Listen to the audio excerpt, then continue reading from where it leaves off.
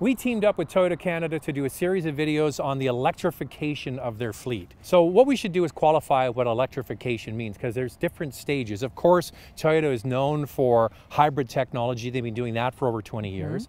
They also have fuel cell vehicles available. But what are we looking at here? We're looking at the Prius Prime. There's some big news coming later this year, right? Yeah, they've announced they're going to come out with the RAV4 Prime. That's going to be very exciting because RAV4 is the best-selling utility in the country. Hybrid is selling incredibly well. Then you throw in a plug-in variant. So what do you think of the way this thing looks? I think it looks a lot like the Mirai. It has the same sort of streamlined, sleek look. Yeah, very futuristic. Now it is different than the regular Prius, and you notice it around the back. It's kind of got this wave form to the back window, which is definitely unique. And it also has some changes on the inside, which we're going to talk about in a moment. So you ready to drive it? Yeah, let's do it.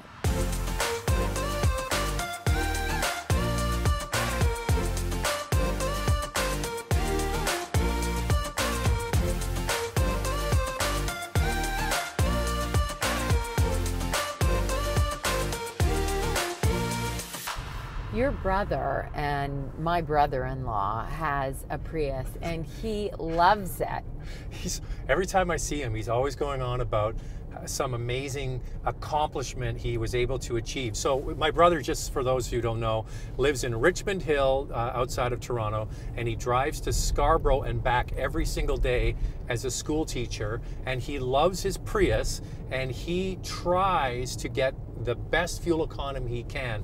So here's a picture of his latest conquest. So he's always trying to get the best fuel economy, and he absolutely raves about his Prius, loves it. How is his car different than this Prius Prime? So I want to kind of explain it kind of like a layer cake. So the first layer of the cake is the already hyper efficient Prius, the one my brother has, right? That's right. And then the next layer is the ability to drive purely on electric power up to 40 kilometers. Okay. So the car's already efficient. Yeah. And then you're adding in the plug-in hybrid element, which gets you 40 kilometers down the road just using electricity. Interesting. So what does that mean?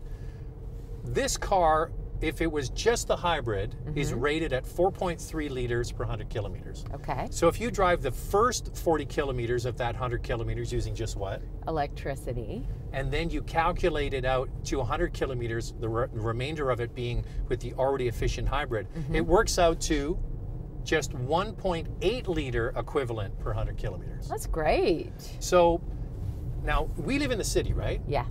And where do you drive most of the time? I just drive around in the city. I don't really go that far from A to B. So do you think you would even get the gasoline engine to come on in your day? I don't think so. No, only if I was going to my mom's, which is about 32 kilometers there. And then back, right? And then back, yes. So let's just pick that as an example of a commute. So say you were doing, like your mom was commuting, still working in the city and back. Yes. She would drive the whole way into the city just using electric. And on the way back, at some point, the gasoline engine would come on. Sure. And that's the only time it would be using gasoline. Right. So that's what this is. Very efficient. Very efficient. Yeah.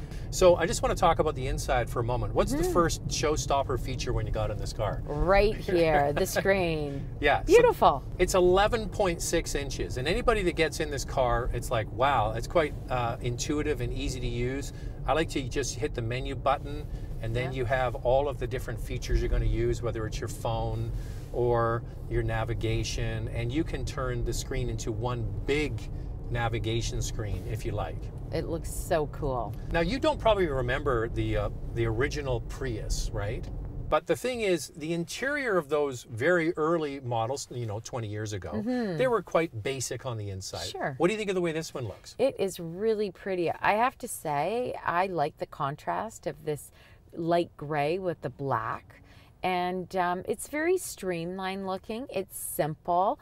It looks modern, very clean. And it all comes together with that big screen in the middle.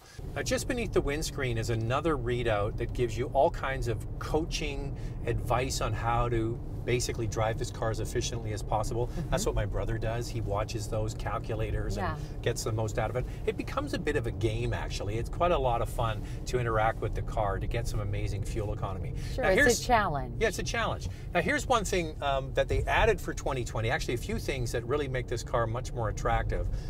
There used to be no center seat in the back. Really? Yeah, so now for 2020 they've added a center seat, so that makes this a 5-passenger vehicle. Which is important because a lot of families are buying this now. On top of that, they have added Apple CarPlay to the display audio system, so that's very important for a lot of people with connectivity. So those features, and also on the inside, there used to be a lot more white in here, trim pieces, and they've gone to black now, and to your point, I think it does lift it up and make it feel more premium, right? It does, for sure. And like I said, it's that modern feel that everyone is moving to now. This is what people are looking for. This is what they want.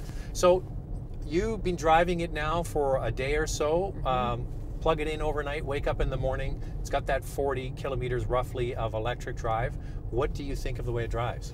I like the way it drives. It feels like an electric car, of course. It's very smooth. It feels speedy to me. It has a lot of torque off the start when you accelerate. And I quite like the feel of it all. So this is a good size, right, for a lot of people. It's got the hatch around the back. Put your groceries in there. You can fold the seats down and have a lot more storage capacity as well. There is a hidden place under the trunk where you can put the plug. Obviously this car needs a plug. So there's two ways to think about this.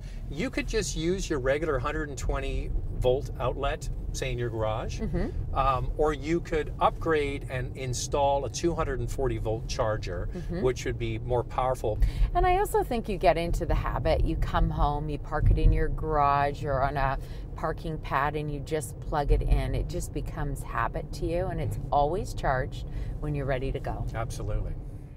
I've got friends who ask me quite often, I want to get an electric car, knowing that I'm in the car business, what should I get? And I say to them, have you considered the Prius Prime? It really is an inexpensive way to get into the electrical market. A lot of people don't think about a plug-in, but a plug-in is going to satisfy the needs for most people. So here's the price of the Prius Prime.